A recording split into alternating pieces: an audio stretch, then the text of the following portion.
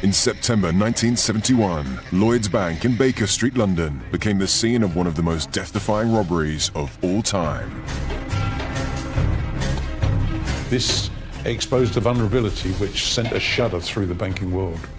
This particular kind of offence takes major planning. It takes a certain amount of criminal audacity. I mean, explosives, thermic plants, these are serious endeavours. Whilst a fearless gang were going to incredible lengths to reach their loot, they didn't realise they were broadcasting the robbery. I heard somebody say, "We've got 400,000 and we'll let you know when we're coming out." It was very unusual, the police listening into the broadcasts and trying to track the robbers down.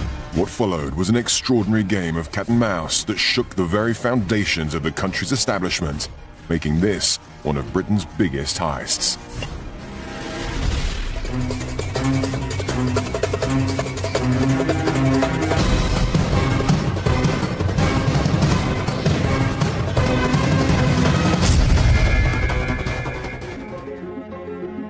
Saturday evening in the affluent area of Wimpole Street, central London, Robert Rowlands, a radio enthusiast, was retiring for the night. I thought I'd go to bed early, read a book, maybe listen to the radio, and so I turned it on, and it happened to be on the Citizens Band frequency, which is a walkie-talkie frequency. The trend for CB radio, it's that Citizens Band radio where you can talk to one another, was all the rage in America, and it was coming to Great Britain, but the government still said it was illegal. And so people were doing it illegally, and I used to sometimes listen to the broadcasts on my specialised radio. And while it was warming up, I didn't change the frequency because I was going to listen to Radio Luxembourg. But Radio Luxembourg never kicked into the airwaves. Instead, Rowlands tuned into something completely unexpected. And I heard two people talking on walkie-talkies. And I thought, that's very strange. And when I heard them say they'd got about 400,000 and they'd let them know when they were coming out, I knew that it was quite serious. In the dead of night, Robert Rowlands feared he may have stumbled upon a robbery in progress. There were two voices. One was inside the premises, and the other voice, it sounded as though it was outside because it was a much clearer signal.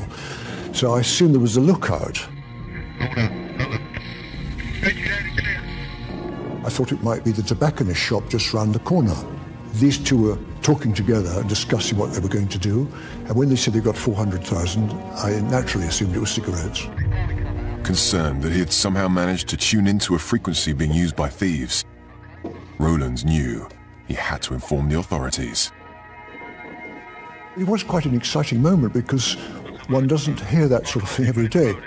I realised it was a serious situation, and I felt, as I knew the person that worked in the tobacconist just round the corner, I thought at least it was my duty perhaps to prevent the thing going any further.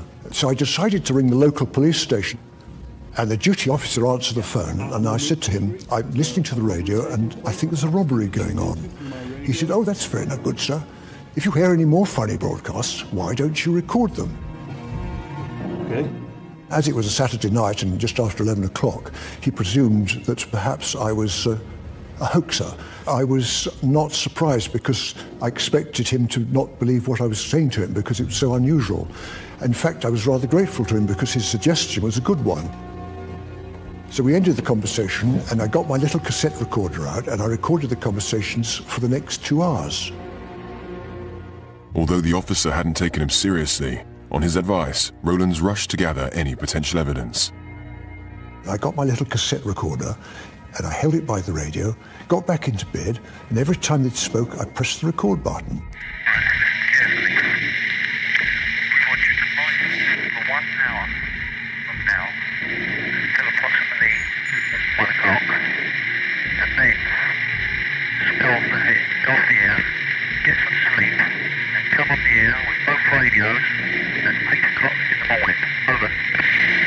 What followed was an extraordinary, heated conversation between members of the gang. That's a bit ridiculous, mate. I'll never wake up like that. Over. What time do you think you'll wake up? Over. Well, I might just come out and come back in tomorrow, mightn't I? Gonna do that. With one man wanting to take a break, the other clearly had an issue with the decision. suggested we go and work it tonight, mate, and get it done with. Over. But this was met with a firm response and revealed more about what was unfolding. Look,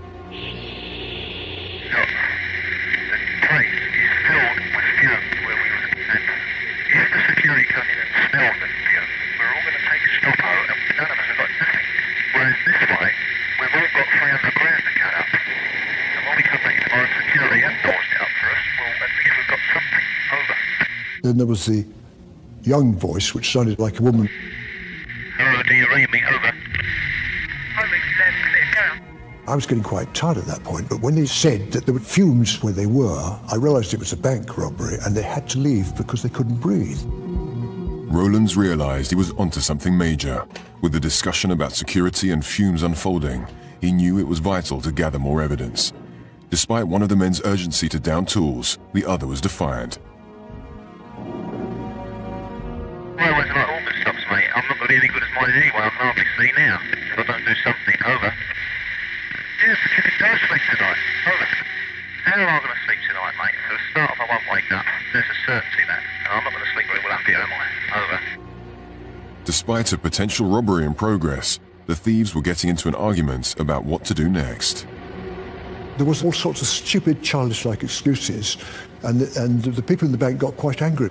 Won't be able to sleep anyway, but it's freezing cold and everything. Over. You know what you've got to do, bub. Please. The lookout man didn't want them to leave the bank, but the man in the bank wanted to leave because they couldn't breathe. The fumes were so bad.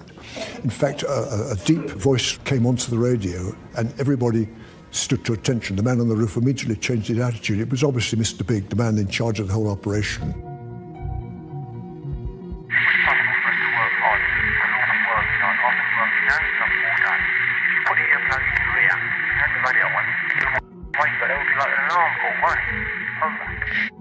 And the man on the roof calmed down then. I will stay here. I will stay awake. Will you try and get in a bit earlier? All right? So they left the bank, and he was left to sleep or not sleep. The robbers had leaked vital clues, and with early conversations alluding to the theft of thousands of pounds, Rowlands was now in a race against time to warn the authorities. It was about 1 o'clock when I phoned the police the second time. As I hadn't had much response from the local police, I phoned Scotland Yard. I told him that I knew there was a robbery going on and that I'd recorded it.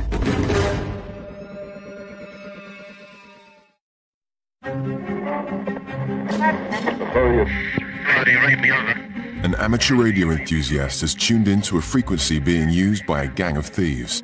After hearing shocking conversations suggesting they have stolen thousands of pounds, he alerts the police for a second time in the hope of catching the criminals red-handed.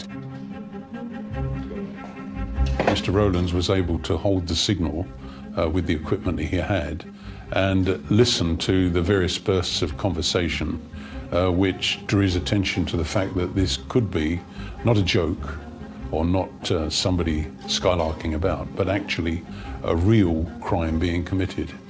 That was the initial source of what swung into a massive operation.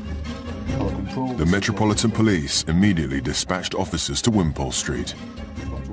I played some of the cassette, and he was quite convinced then that this was a genuine situation. We've all got 300 grand to cut up. And when we come back tomorrow, security have doors it up for us. Well, at least we've got something. Over. Officers listened intently to Rowlands' recordings, but nothing else was coming through the radio.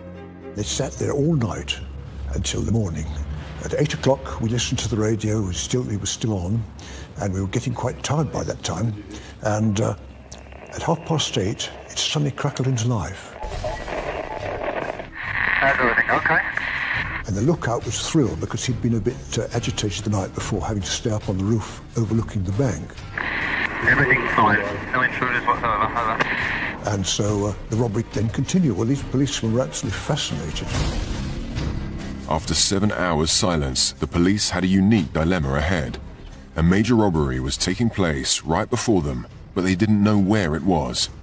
How do you catch a ruthless gang in action when your only clues are voices on a radio? As senior officers quickly scrambled to Rowlands, the gang continued, unbeknownst to them that Scotland Yard were listening in. By the way, they're treading the road outside somewhere. Over. Okay. But straight after this dialogue came a clue that the officers didn't want to hear. They're in there now, over, so pay absolute attention to that front door, over. By now, Rowlands had already heard them talk about thousands of pounds. As the daring gang gained entry once more, officers needed to find the location, and fast. Initially, the police took action to try to identify where they could contact radio detection gear to carry out a sweep of the area. Of course, radio transmissions in those days were very difficult to locate. Buildings would absorb a signal. The signal itself could be distorted. And so there's no certainty as to which direction the signal was coming from. Shortly after that, there was a bit of a drama because the restaurant next to the bank, one of the waiters must have heard all the noise because he went to the bank and he put his eyes against the window and tried to see what was happening. Hold on, over. Don't you know the clear? The guy from next door has just gone and looked in our window. He's gone back to his doorway now, he's standing in his doorway, but he come and looked in our window, over. And then again he came and had another look. They had to stop work for a short time because the waiter could obviously hear a lot of noise going on. Roger, what is he doing? So he's just standing there at the moment, over. Hello, he's gone back in now, over. And these clues I would have thought would be vital in detecting which bank it was. But they seemed to think that there was a lot of drilling of the roads on Sunday mornings anyway, and they thought it wasn't important. But the waiter was important because not many restaurants would be open on a Sunday morning.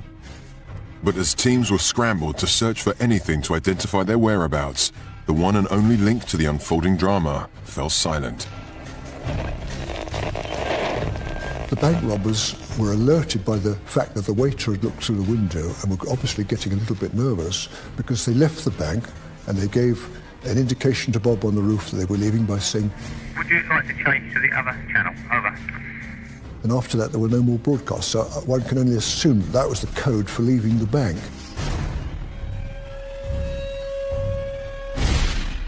With nothing else to go on, Scotland Yard were on their back foot. Teams of officers were sent to scour the streets. Okay, guys, come on, let's move it. 750 banks were checked within an 8-mile radius of central London. The actual bank staff, bank managers, bank security people had to be alerted to actually attend with the police and check premises because police don't have right of entry to these places. With no further messages coming through, the officers could not establish if the thieves had changed frequency or had already looted one of the major banks in the capital and fled. They sent squad cars to all the banks, which was complete madness, and I told them about 3 or 4 times, this robbery is not in Greater London, it's local, it's within 1 to 2 miles at the very, very most. The task now facing Scotland Yard was colossal. An 8-mile radius of Wimpole Street covers 22 boroughs in the capital. With limited resources, Sunday trading hours and hundreds of premises to check, every officer went to work to desperately try and find the targeted bank.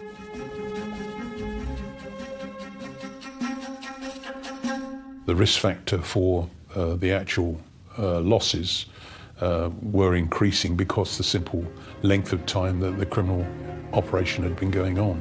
Really, you're looking for a needle in a haystack. That's the reality of communications at that time. By Sunday evening, more than a day since the first radio communication from the gang was detected, Scotland Yard was still combing the streets of London. And an enormous police operation was going on, but going on fairly covertly in order not to disturb the criminals or to try to catch the criminals in the act of committing the crime. In a race against time, more officers were drafted into the already extensive search. As the investigation grew, businesses in London opened as usual on the Monday morning. Well, the bank manager, when he entered the premises and the vault was open, there were over 260 vault boxes opened, strewn across the floor. To any bank manager, it must have been his worst nightmare.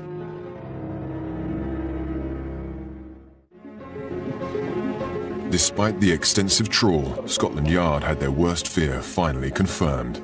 Come on. It was only on Monday morning when the banks opened that the report came in that it was the Lloyds Bank at Baker Street. Lloyd's in the heart of London had been part of the UK's financial empire for over 100 years, serving customers from its busy branch on the corner of a well-known high street. Their vault housed hundreds of safety deposit boxes containing immeasurable wealth, many of which had been ransacked. The bank manager must have been very, very shocked indeed. He must have really been biting his lip when he reported to his seniors at Lloyd's Bank what had happened. Imagine the effect on the shares market. Imagine the effect on the city that a major bank had been attacked in this manner. On the Monday morning, we waited with anticipation to see which bank had been robbed, because it was obviously going to be a feature of the news broadcasts.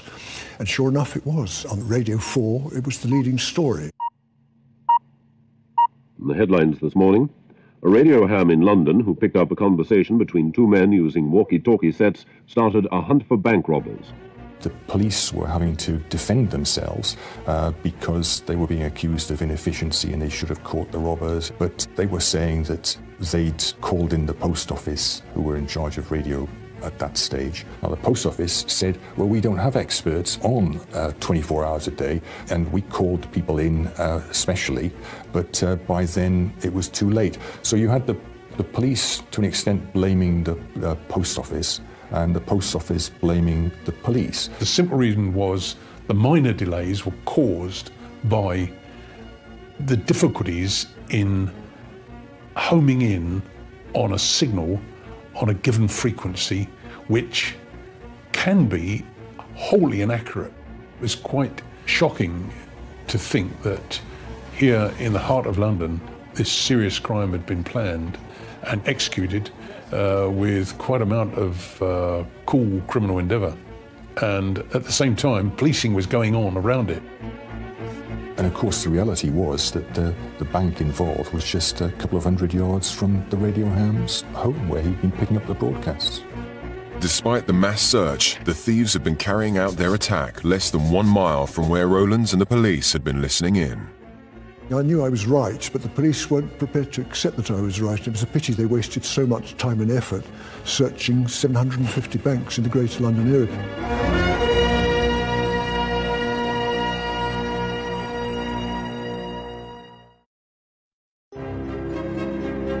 The most audacious robbery in British history has taken Scotland Yard by surprise.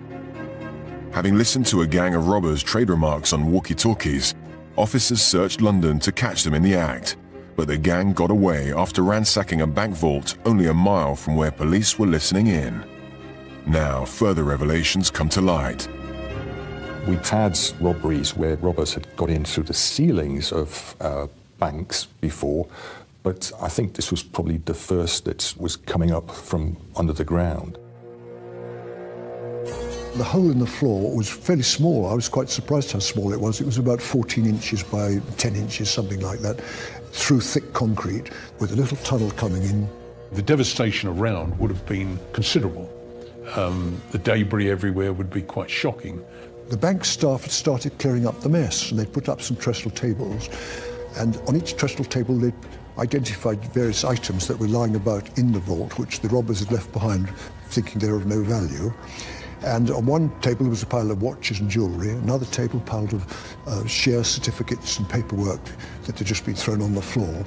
People who have that kind of security box don't necessarily volunteer to come forward to be interviewed.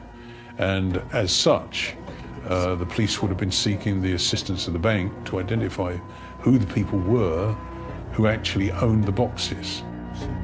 This crime was one of a kind. The daring gang had somehow managed to dig their way through mounds of earth and rubble to the floor of the vault. The initial inquiry, of course, which direction was the tunnel going in? Police would not have entered the tunnel immediately. They'd have put their heads down to see which direction it was going in. It would have been rather like treating a scene of an accident involving toxic materials on a motorway. You've got to know what you're dealing with. With a degree of difficulty, officers eventually traced the tunnel underneath the bank and premises next door to a shop 25 metres away. Police got into the premises, found brickwork, rubble, earth, sand, all the materials from underneath buildings, and then ascertained just how much equipment was there which had to be protected and forensically examined. A huge job, huge. Hello, Control, this is Alpha 1 Charlie. We need forensics as soon as possible. Over. This shop, of course, was the operations room from which the individuals, armed with explosives and everything else, have used as their getaway point, as their arrival point, as their store, as their operations room. They had to drill down through the basement floor in that shop. The actual hole itself was small enough to be concealed using shoeboxes. Very, very claustrophobic conditions. And they went about it with a determination that said to me, there's been a major level of planning involved in this. The scene that faced detectives in the nearby vacant shop was extraordinary. The gang's meticulous planning was evident. The windows were all whitened up.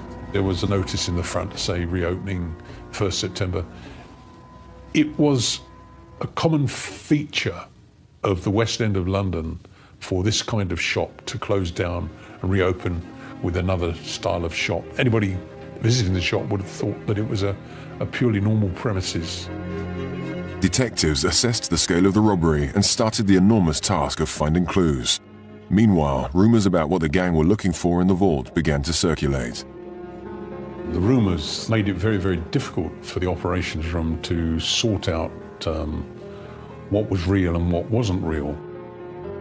Allegations that the target was not in fact money and jewels, but compromising photographs of people in power were quickly dismissed by the Yard.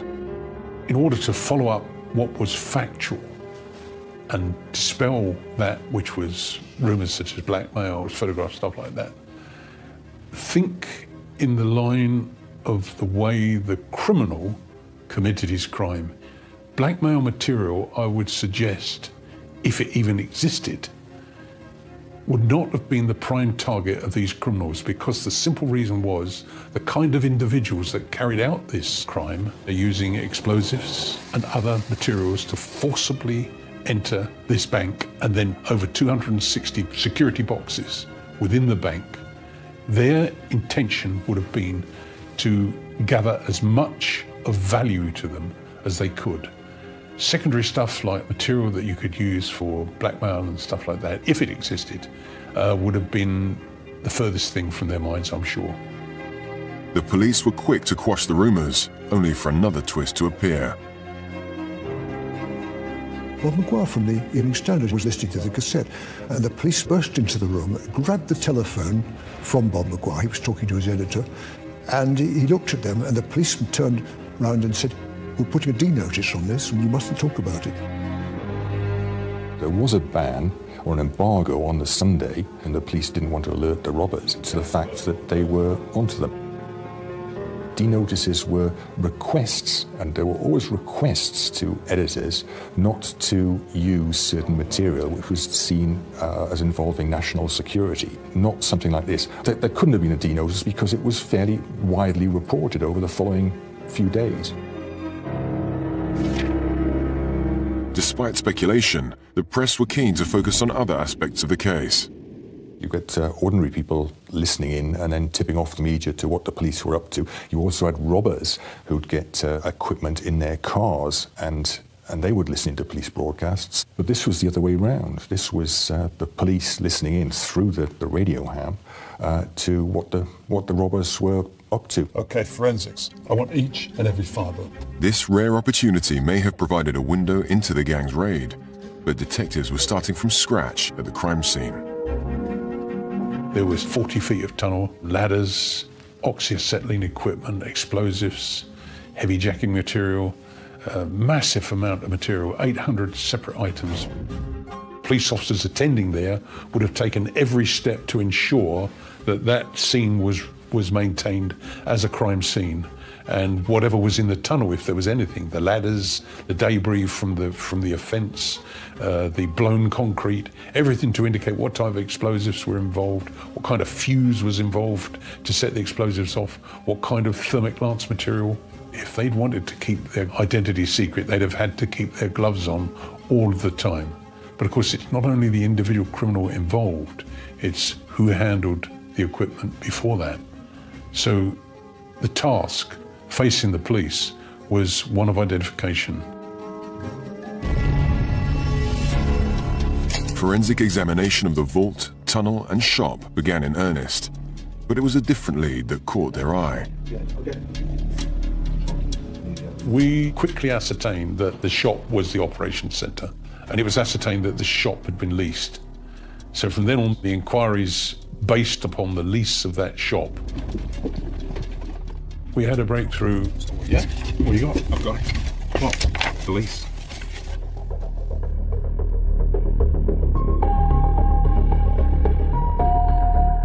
The investigation exposed the individual involved in the lease of the shop.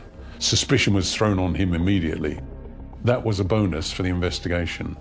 No doubt, had the criminals had time, I think probably that other techniques would have been used to cover the actual leasing of the shop.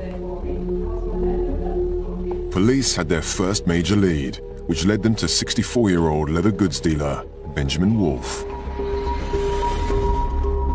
Scotland Yard had a brilliant method of locating and identifying who were known associates.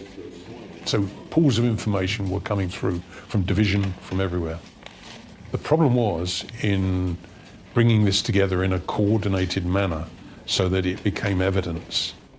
Surveillance on him and on co-associates was carried out by other colleagues of mine.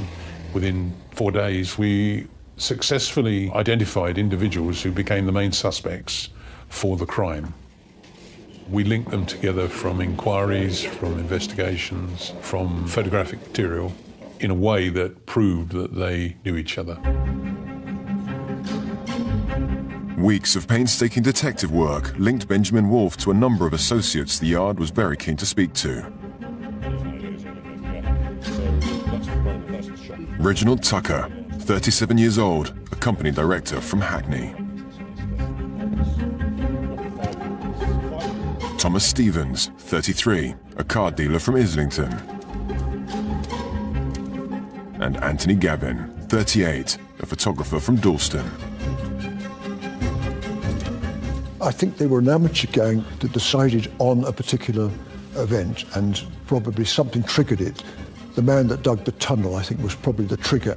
Those deposit boxes in Lloyd's Bank were subject to extremely wealthy people putting their things in those boxes. We eventually were ordered to execute the arrest of the individuals involved. It took us a little bit of time because the individuals involved were very sensitive to surveillance. They were nervous and jumpy. Ronald Ratcliffe and his team eventually arrested the 4 key suspects. They were a little bit angry, as you can probably imagine. In terms of violence, no, they didn't offer any violence or anything like that. They came quietly, as the saying is. With the main targets in custody, Scotland Yard needed answers. Despite analysis of 800 items from the crime scene, no forensic clues were left. Clearly, when you think of the size of this crime, we were deeply concerned about others, but you need considerable resources, time and evidence to commit to an investigation, and in the end it may have proved fruitless. The actual interviewing of the individuals involved was carried out by the operations team, who had all of the factors at their fingertips, which they could employ in questioning and answering. What bloody walkie-talkie? It's not me. It was thought that Tony Gavin was the key factor in tunnelling, was the expert, was able to achieve a very, very difficult task in tunnelling from the shop, 40 feet through 8 tons of material. So I don't think he was alone in that endeavour, but nevertheless, I think he was a key factor. Let's make some money. Thomas Stevens was supposed to have provided tools and tooling, but when you think about it and you put together the kind of planning for the operation, I don't think he was alone in that. I think probably when you look at the fact that they would have needed an explosive expert, They would have needed a man who was confident in using thermic lancing. The thermic lancing isn't something you can just take on and do at the drop of a hat. It requires previous experience. It's believed that Reginald Tucker, using his pseudonym, had previously entered the Lloyd's Bank at Baker Street and taken out the box using false details, and allegedly had carried out the initial measuring of the vault by using his umbrella. My own personal feeling is that due to the accuracy of where the tunnel emerged in the vault, this is a risk that the kind of team planning this operation would not have left to an umbrella. I think that other covert measures of measuring were undertaken, and I think the banking hall was visited probably on at least 4 or 5 occasions by individuals who were covert to the operation. But the gang stonewalled officers. Despite this, Ratcliffe had his own theories on their involvement. Yeah.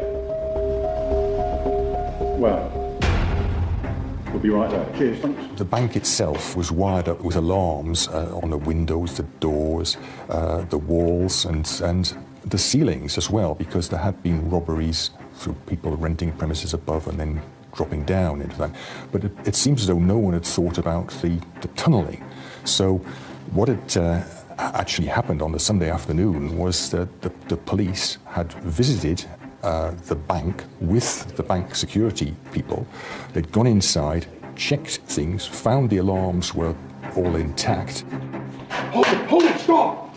And in fact, the robbery was still apparently taking place.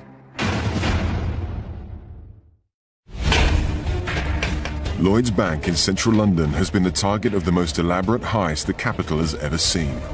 The amount stolen from safety deposit boxes potentially ran into millions of pounds. With no sign of the missing loot, Scotland Yard also learned how officers were just meters away from catching the criminals in action. We did visit the Lloyd's Bank, but the police officer just doesn't walk into a bank. He relies on authorised personnel to be with him. And so the initial check at the bank and in the area revealed everything to be secure. There was no sign that the vault had been disturbed. Hold it, stop! My feelings are that probably they were still inside the bank. They were probably ready to make a quick getaway if they had to, but I think that they'd been achieving quite a lot already. Despite this close call, the hardened criminals got away, but not for long. A careless oversight on the lease of the shop led detectives to one of their suspects, and the rest unfolded. I think, to use the term, I think you could say that they staged Sturm. We've got your voice on tape. They eventually pleaded guilty on the advice of their lawyers. The jury have reached their verdict. Anthony Gavin, Thomas Stevens, Reginald Tucker. 2 years on from the Baker Street heist, a jury found all 4 men guilty of their part in the crime. Anthony Gavin, Reginald Tucker, and Thomas Stevens each received a 12-year jail term. The judge passed down an 8-year sentence to Benjamin Wolfe, taking his age into consideration. The gang gave little away about the robbery, but thanks to their walkie-talkies and what was left at the scene, we can piece together how they pulled off such a heist. I think there were two separate gang areas, and as such, they were disciplined enough to actually interchange because of fatigue. The digging of this tunnel itself must have been exhausting. The actual claustrophobia of going down through the floor of this shop must have been a big strain on the criminals involved. I know you, Charlie. We're all tired. Which tunnel made to work hard? We'll all be working hard. I'll be working out all day. And shifted 8 tons of material from under the shop, under the premises next door, under the bank, and as such, in doing so, they exposed a well which was underneath. They then used extendable scaffolding type ladders, which I think were used like tram lines to shift the heavy equipment along. But at one stage, of course, they actually tried, with, I believe, with a 100-ton jack to press out the floor. But in doing so, it began to press through, push the whatever they were resting the 100-ton jack on through the ground itself, rather than achieve the upward thrust. We made it. They knew precisely where they wanted to penetrate the bank. Using thermic lances in enclosed places is extremely dangerous, and they still carried on. They did not give in. They had to resort to explosives to completely make sure that they got into the bank. But in a controlled manner, they used explosives and succeeded in getting in through the flooring without disturbing the doors of the bank. The gang were relentless, cutting through 2 feet of reinforced concrete from their confined man-made tunnel below. It was chaotic, but the criminals knew what they were doing. Their main target was to remove valuables. Once inside the stronghold, they wasted no time smashing open some of the 268 boxes that lay before them. But using heavy-duty industrial equipment eventually proved problematic. How long do you think you're going to be in there? There's too much smoke from this gun plant. I'm making my way back. Mr. Rowlands heard a conversation about somebody being tired and overcome by fumes, and that this individual needed refreshment in the way of tea and sandwiches. What followed was a bizarre war of words between those trying to reach the vault and a man tasked with making sure the coast was clear. The weak link was one of their lookout persons. Clearly, he didn't have the discipline that they wanted. He was getting bored, probably cold, probably a little bit frightened, and as such was overusing the radio system. I personally think there was more than one lookout, and probably there was a different frequency being used as well, which Mr. Rowlands was not picking up. When one looks at the amount of equipment that was accrued to carry out this job, they took other means and methods of communication besides the one they were doing. Despite their differences, it appears the gang decided to have a break partway through the robbery and resumed only to be almost caught when the police called in with the bank manager. They did not panic, and they knew that they'd got a window of time. Once the bank had been visited, they knew that unless they were visited again, then they had a reasonable amount of time to exit from the premises with the stolen cash, jewellery, and then they managed to get out of the bank by going back through the tunnel, which was an endeavour on its own. When officers turned on their heels at the vault door, the gang made their getaway. When they vacated the property, they exited through a rear window in order to leave the property locked and secured, so that even if it drew attention, access was not going to be gained immediately.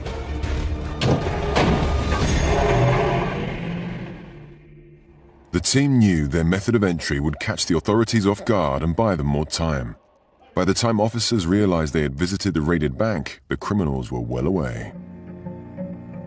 I'm sure that some monies were already into other vaults elsewhere or abroad. The whole element of where to shift monies through, money laundering, would have been already in action. It's often been put about that there were insiders involved. Personally, I don't believe that, because criminals would not trust an individual who worked in a bank to hold up to keeping the secret long enough that they intended to exploit their knowledge.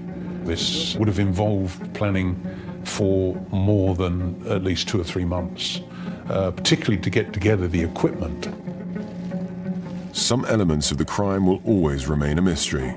None of the stolen goods were recovered from the raid, and the total value of what was taken has always been open to speculation. No one will ever know, because some of those boxes may have been full of all sorts of exciting things. The final estimate was that it was about £1.5 million, which is a lot of money in those days. But no one will ever know precisely, because in these bank boxes, people wouldn't necessarily want it disclosed what they were keeping there. The Baker Street heist goes down in criminal history thanks to Robert Rowlands honing in on the thieves' radio frequency. But Scotland Yard were keen to pick up on a crime Rowlands himself was committing on the evening. After the robbery, the police were considering prosecuting me for listening to unlicensed transmissions under the Wireless and Telegraphy Act. They were persuaded not to prosecute me because it would be very bad publicity for the police force, considering that I was trying to help them find the robbers. 15 years later, I got the cassette back. It was hiding in a safe in Paddington Green Police Station in London. Rowlands was also contacted by Lloyds. They gave me a cheque for £2,500, which I thought was extremely decent of them. Such a brazen attack on a bank has not been witnessed in Britain before or after 1971. A final twist in the tale could give an insight into where the gang got their inspiration.